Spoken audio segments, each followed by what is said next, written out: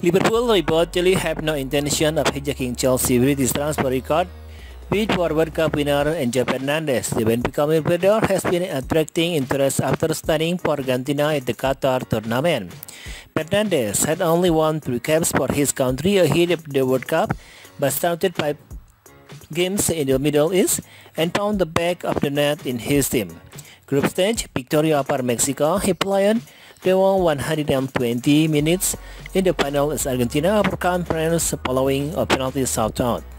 According to Space Sport, Fernandez is a player Liverpool admires, but there is no proof that the Red ever bid for the 21 years old, who moved to Benfica from River Plate in the summer. If Liverpool were to swap for Fernandez, they won't wait until next summer, which is the same stance Real Madrid are currently taking. Chelsea are therefore trying to move early to get a deal over the line before other teams make their move.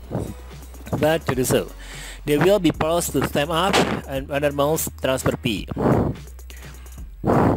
According to transfer guru Fabrizio Romano, Chelsea are now in direct talk with Benfica about signing Enzo Fernandez. The Portuguese club have also been clear that they want the player £105 million release clause to be made, but Chelsea would prefer to pay more if it means they can split the cost over a series of smaller payments.